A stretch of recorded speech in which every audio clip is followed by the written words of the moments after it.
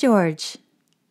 George was a longtime friend who came down with stomach cancer, which spread.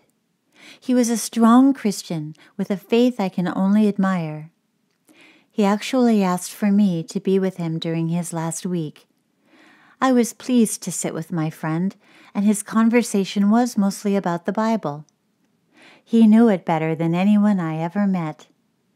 They had great trouble handling his pain and suffered so quietly, enduring pain I can only imagine. George seemed to know how much time he had left. When I left in the morning on the 7th night, he held my hand and said to me, "One more night, Bernie." I thought about that most of the day instead of sleeping. When I came in and all family and nurses left us, he asked me to come closer. George said, "I don't see well or hear, and it's so hard to speak." I told him, "We really don't have to speak. I will just read your favorite verses to you." He said, "There is no more time, Bernie. I see the beauty, the wonder.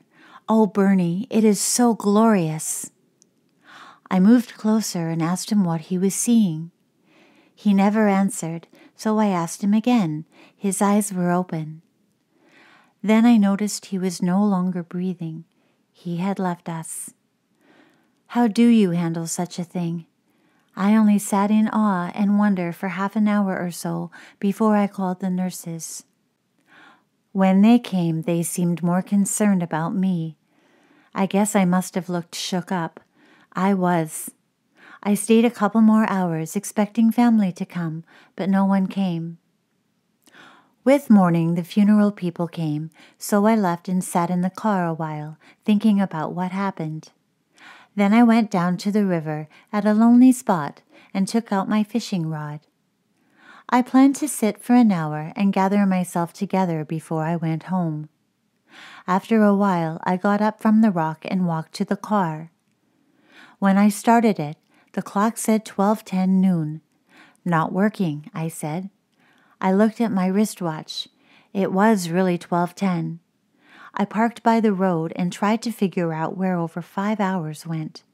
Somehow I had lost 5 hours.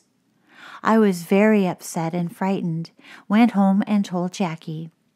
Her response was to phone Hospice and told them, "Bernie can't come anymore for a while."